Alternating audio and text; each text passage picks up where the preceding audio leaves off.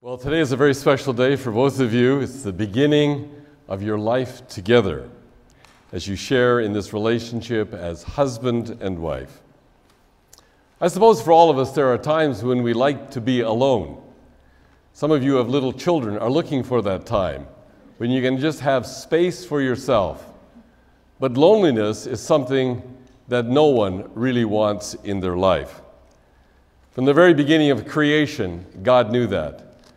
And though he had created the man, he said it is not good for him to be alone. And then he created the woman, and he brought the two of them together into a complementary relationship with one another. The writer of Ecclesiastes wrote these words that you just heard. Two are better than one, because they have a good return for their work. If one falls down, his friend can help him up. But how sad for the person who has no one. When two lie together, they keep warm. But how does one person keep warm by themselves? And though one may be overpowered, two can defend themselves, and a three-cord strand is not quickly broken.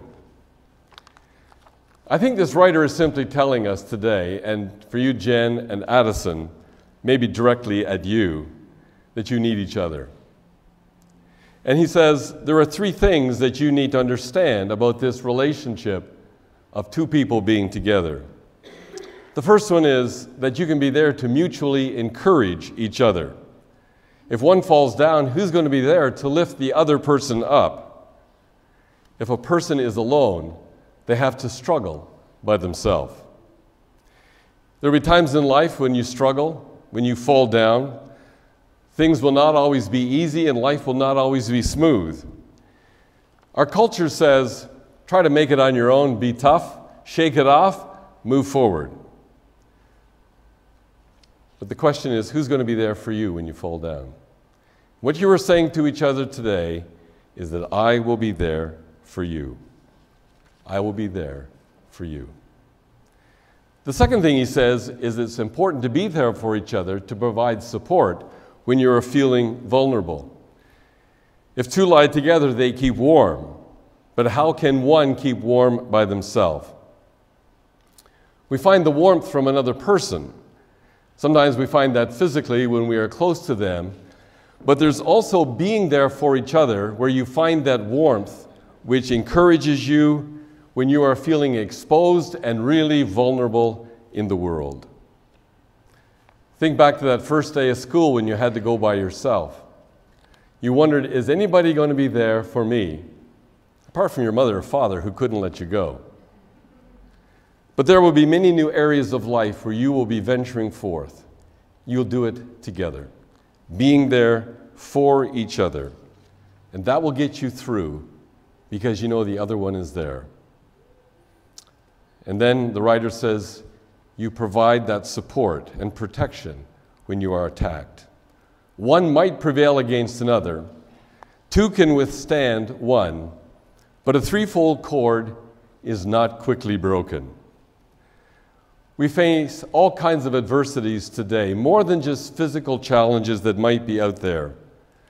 There are some adversities that will come against us emotionally and spiritually and relationally. It's wonderful to have someone who is going to be there for you.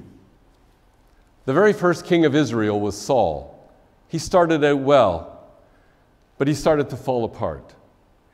And when his kingdom was falling down, he discovered this young man whose name was David, who would go against a giant in order to defend the nation. And though this young man was supportive of the king became quickly threatened by him and eventually sought his life. David had to run year after year from this man. But there was one person in his world who was there for him, and his name was Jonathan, the son of the king. And it says in the Bible that their souls were knit together. They were there for each other in the midst of adversity. So it's important to have someone take your part when your world is falling apart. But the Bible says it's a threefold cord. And the third party is Jesus himself. As he is at the center of your lives, may He continue to be at the center of your marriage. And as you give your unconditional love to Him, He will love through you to touch each other. Today, you are beginning this journey together with Him. And may God's presence and blessing enable and empower you as you live together for the rest of your days to the glory of God. Amen.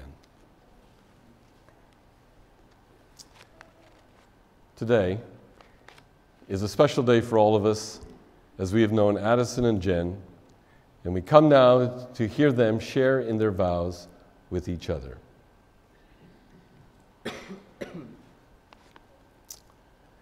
Jenn and Addison have come to make this covenant of marriage and to seek God's blessing.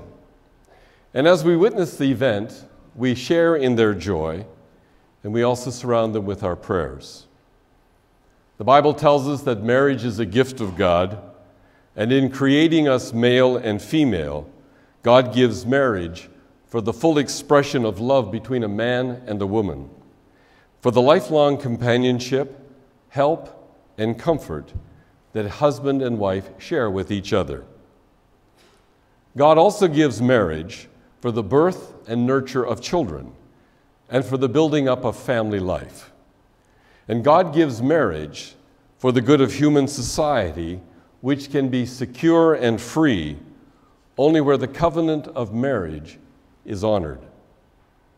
And God gives marriage that husband and wife may reflect God's steadfast love for creation, and that the family may become a sign of God's kingdom here on the earth.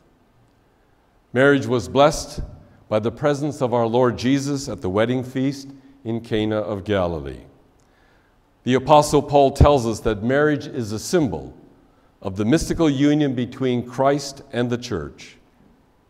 And the apostles instructed those who enter into the marriage relationship to develop a mutual respect and love, to comfort each other in sickness, trouble, and sorrow, to provide for each other and for their household in honesty and industry, to pray for each other, to encourage each other, and to live together as those who inherit eternal life. So marriage is a very high calling, not to be entered into lightly or carelessly, but prayerfully, responsibly, and with reverence for God. And so as Addison and Jenn give themselves to each other, we are seeking God's blessing on their marriage.